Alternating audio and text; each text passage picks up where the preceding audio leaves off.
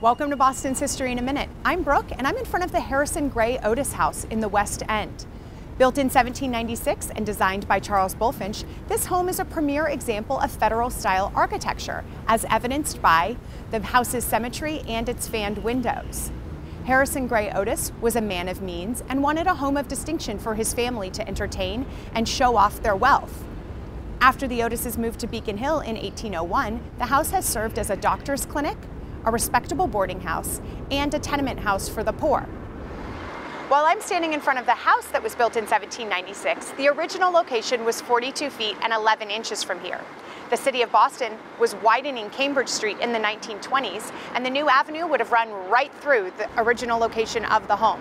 So the house was separated from its foundation and rolled back to its current location, which functions as a museum and is a National Historic Landmark. See you soon for more of Boston's past.